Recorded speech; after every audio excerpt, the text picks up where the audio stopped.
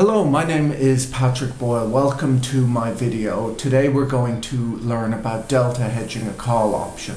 So delta hedging, I've got a whole video on what delta is if you want to watch that, and I have a whole playlist on the Greek, so I'll link to both of those. But delta hedging refers to trading in the underlying asset alongside your options position with the goal of remaining delta neutral. So in our example, we're going to say that we are long a call option that has a delta of 0.5. So if this call option covers 100 shares of the underlying, that means that we have a risk exposure as if we were long 50 shares by owning this call option. So suppose our trader is worried about the price of the underlying falling in value, which would mean that our call option would fall in value. They might sell 50 shares of the underlying against this option in order to be delta neutral. Now, once we're delta neutral, for small rises and falls in the price of the underlying, we wouldn't expect to really have any really large gains or losses on our portfolio. We're hedged.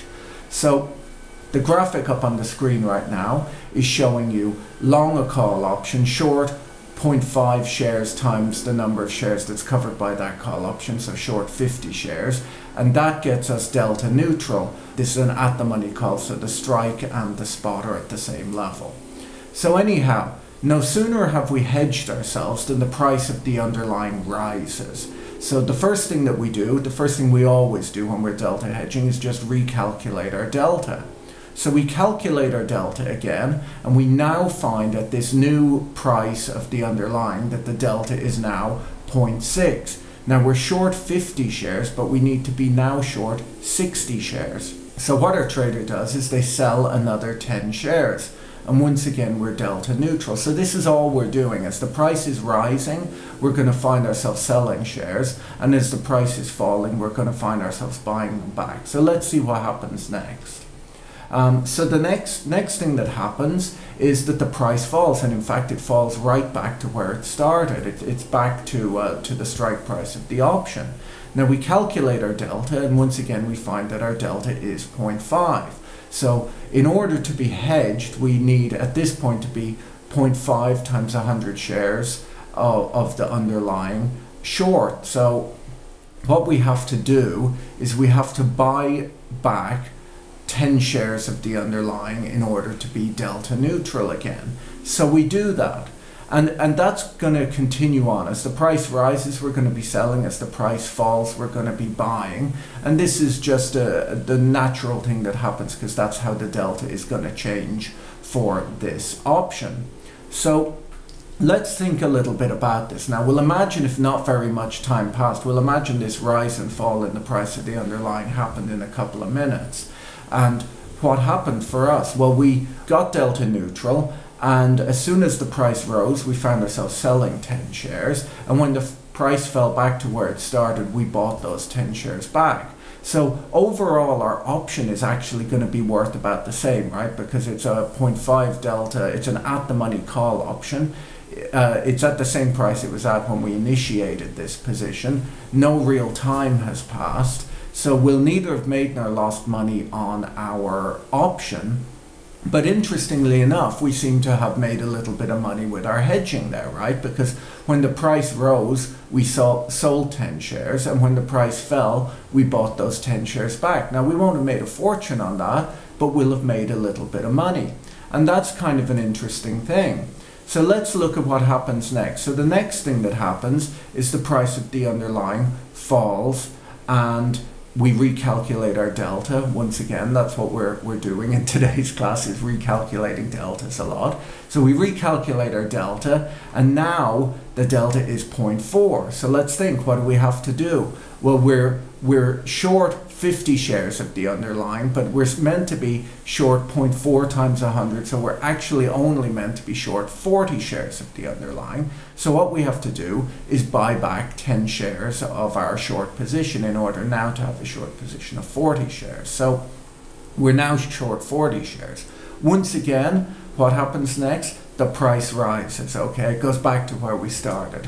And so what do we have to do? We've just bought 10 shares and it goes back to where it started. The delta is back at 0.5, so we have to sell that additional 10 shares. So as you can see, when it rises we're selling shares, and when it falls we're buying shares, and when it goes back to the center we're back to around this 50 share thing.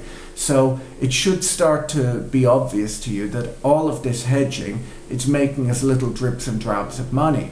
So why is that happening and why is that interesting? Well, positions only remain delta hedged for short periods of time and when the price stays within a fairly tight range. Each time the underlying share price moves, our trader has to rebalance the shares hedge in order to remain delta neutral. Now, options are an aggregation of various risks. We're exposed to movements in the price of the underlying, we're exposed to implied volatility, we're exposed to interest rate, we're exposed to implied dividends, a bunch of other little risks like that. But you know, our main risk with an option initially is we're exposed to changes in the price of the underlying. Now when we're delta hedging, we've hedged out that risk, so we're no longer really exposed to that, but we do have to rebalance whenever the price moves. So what that means is that we're exposed to volatility. The more the underlying moves, the more we have to hedge. Now as you can see in this example, the more it moves, the more we hedge, and when we're hedging we seem to be making money. There seem to be little profits being generated by this hedge, and this is because we are long a call option. And when you're long a call option, or when you're long any option, if you're long a call or long a put, you're long volatility. So we are long volatility, and thus the more the price of the underlying moves, that means the more volatile the underlying is, the more we find ourselves having to hedge, and the more that we have to hedge, the more money we're generating in our hedging profits from selling high and buying low, or from buying low and selling high.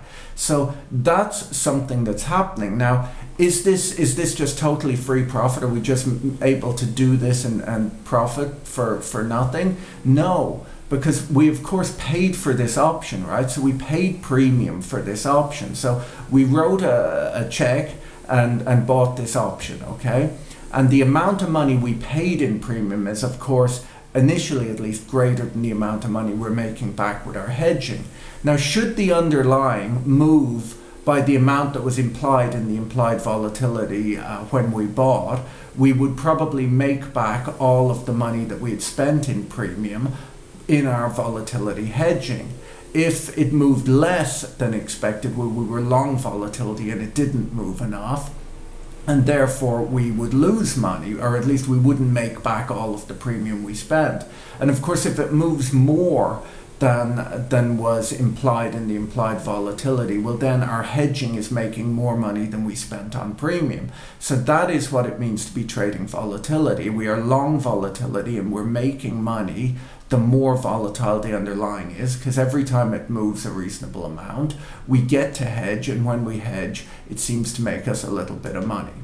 So that is delta hedging. That's kind of how we try and extract profits from delta hedging. So if you trade options only to take a view on the market's implied volatility levels, you must delta hedge. So that's why we do this, is that our goal with this option was not to trade based upon our belief that the underlying would move to a certain level. We weren't trading directionally. We're putting on a delta neutral trade with the goal of making money based on the volatility. So in order to do that, we have to get rid of our exposure to the price of the underlying by hedging, and then once we're delta hedging, we have to periodically re-hedge in order to flatten out our exposure. If we're long volatility, we'll make money in that hedging, and if we're short volatility, we will lose money in that hedging.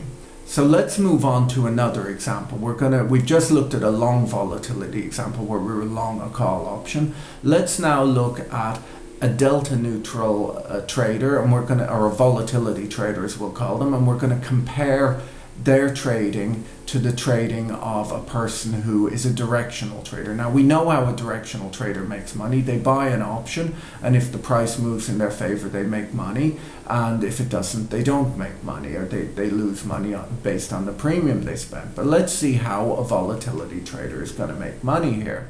So we've got our two traders. We've got a directional trader. In the graphics, I'm going to call that person DT for directional trader. And then we've got our volatility trader that we'll call VT for volatility trader.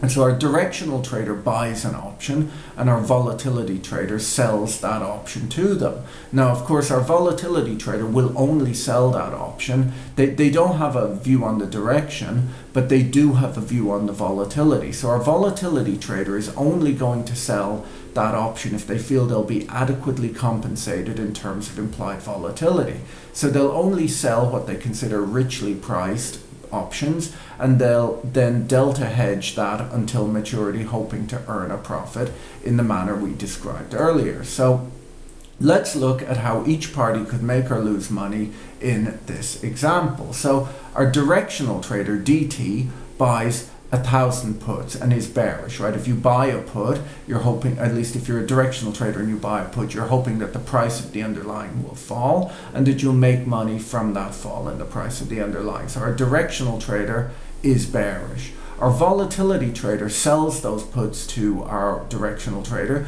but they don't actually have an opinion on the direction. They just have an opinion on the volatility. They're neutral on the price of the underlying. So they are going to quickly calculate their delta, and they're going to hedge that out. So in this example, our directional traders long 1,000 puts, we'll say they spent $1 on them. Our volatility traders short those 1,000 puts. They calculate the delta and find that it is minus 0.3, and so they sell 300 shares short in order to hedge their exposure to the price of the underlying.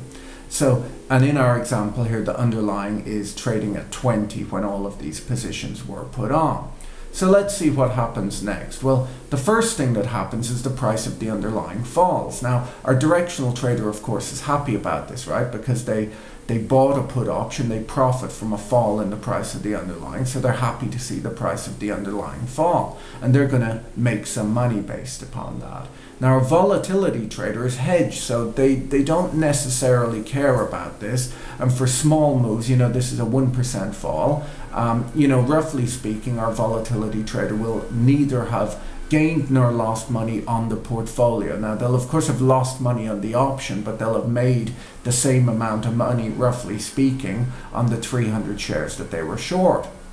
Now, what they have to do next is what our volatility traders are always doing. They have to recalculate their delta, okay? So our volatility trader quickly recalculates their delta, and they find that now, with this lower price, the delta of this put option is minus 0.4.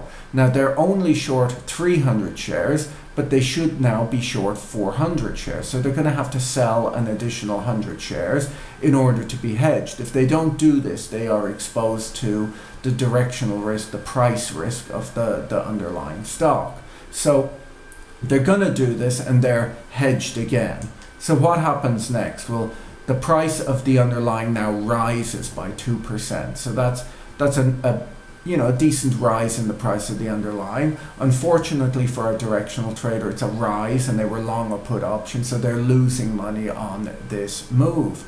Our volatility trader is hedged, but of course, you know, this is a sizable enough move. So the next step for our volatility trader is to recalculate their delta so that they can adjust their hedge and make sure that they are still adequately hedged, because if this move were to continue on, they could start losing money. So our volatility trader calculates the delta of this option, and now it is minus 0.2. So our volatility trader, of course, has to hedge, and so they buy back 200 shares of their short, and now they are short 200 shares, right? Because before they were short 400, they bought back 200, now they're just short 200 shares.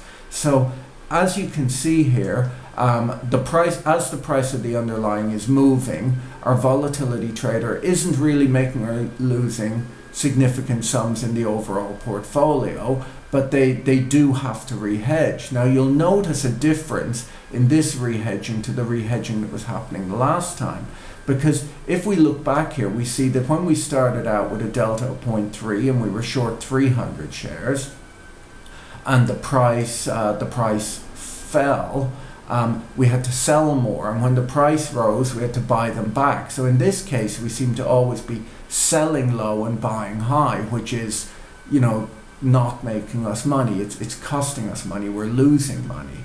So why are we losing money every time we hedge now when we were making money every time we hedged in our prior example? Well, the reason for this is because in the prior example, we were long volatility, and so our hedging made us back the money we had spent in premium. In this example, we are short volatility. We sold those put options. So as the price moves, the more volatile it is, the more it moves, the more we have to hedge, and the more we hedge, the more money we lose. And so basically what's happening is we received premium to begin with. As the price moves around, we're losing money, and if the price of the underlying moved around in line with the implied volatility, in line with market expectations, we would lose the entire amount of money in our hedging that we had brought in the form of option premium. So hopefully at this point you're starting to see how delta hedging works, how dynamic hedging works, I guess, and how option traders think about volatility and think about trading. So we're going to do another video tomorrow, which we'll just call volatility trading, where I'll try and even spell this out in a much more graphic and maybe simpler example. But hopefully you guys understand this. If you're interested in following along in the textbook that we're using is called Trading and Pricing Financial Derivatives. It's a textbook that I wrote for this course, and there's a link to it in the description below. And in one of my videos from, I believe, 2 days ago, I'll link to that. There is a way for you to win a copy of that textbook if you're interested. So anyhow, have a great day, and I'll be back with another video tomorrow. Bye.